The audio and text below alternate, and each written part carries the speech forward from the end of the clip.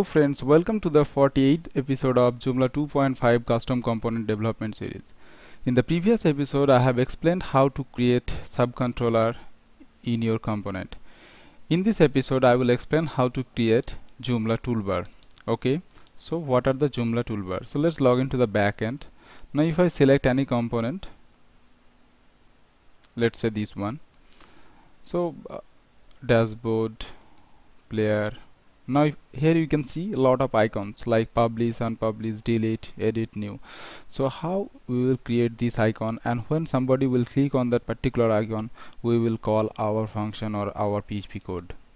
If someone click new, then we will display the form. Then we can display like this: save, apply, and cancel. Okay, so let's start. So as usual we will work with our existing component, that is open chat. So here we can see the toolbar is not present, so we will add the toolbar slowly.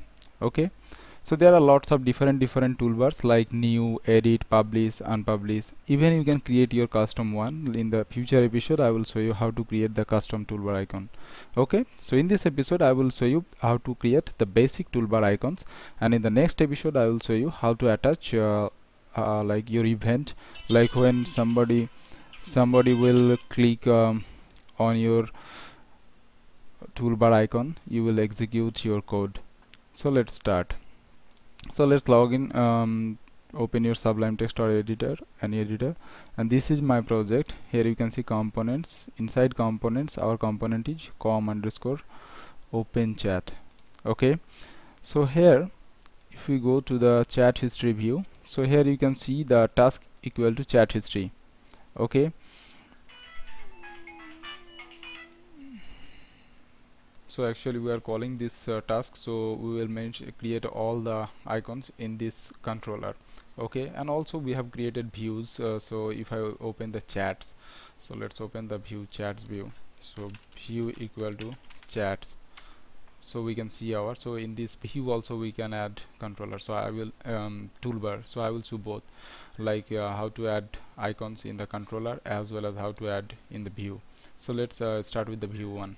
Okay, so chats view, this one. In this, open this file, that is view.html.php, and here we can add the toolbar. So how we will add? Using this helper class, so jtoolbar helper. Okay, so now I will add new toolbar, so jtoolbar helper. Now here we have to call that method. So add, like we have called the title to display this title here, you can see. So now we will add new. Okay, so let's refresh this page. Now if I refresh, I can see the new.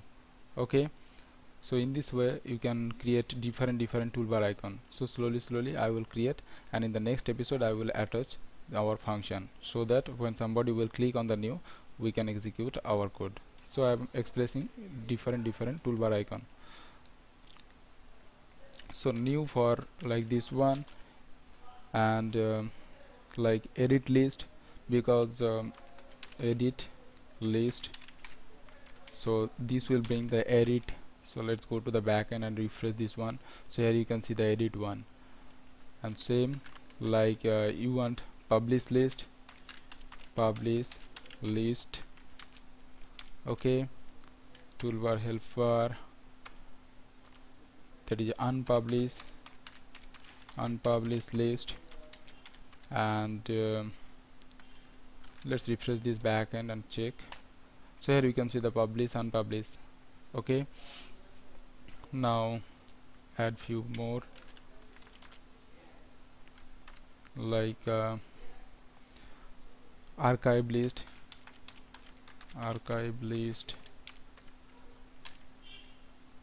toolbar helper, trash, delete list. Okay, so let's refresh this page. Now okay, some error probably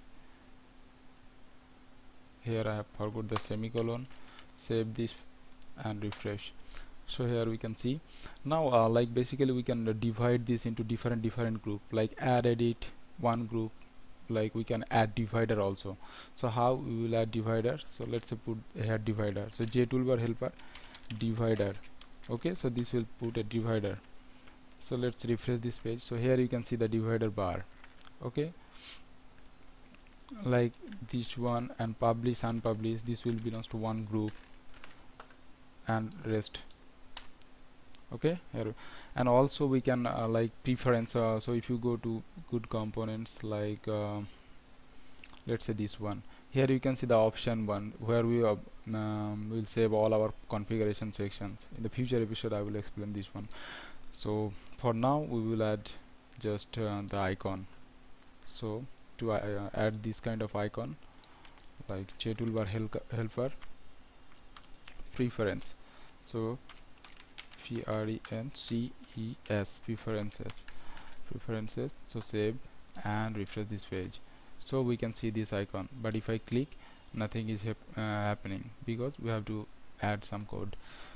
Later I will explain this one. Okay, so we can add one like a divider here, save and refresh this page. So here you can see. And also you can do like here you can create easily one function, add toolbar. Okay, now you can copy your codes, all these codes here. Okay, and now you can call this like $this add toolbar. Okay, so in this way also it's working. So in this way you can add different toolbar to your component. So same things if you want to add this in the controller. So let's go to our chat history. So here we can see nothing, so we can attach this. So let's copy this one and go to the controller. So which controller is calling chat history? Okay, here you can see that toolbar helper we have added. So remove this line and save and refresh this one. So here you can see all the toolbar icon came. So in this way you can add your toolbar any position, controller as well as view. Thanks for watching this tutorial. If you have any question, suggestion, please write comment below this video, and please subscribe to my channel. Thank you. Have a good day.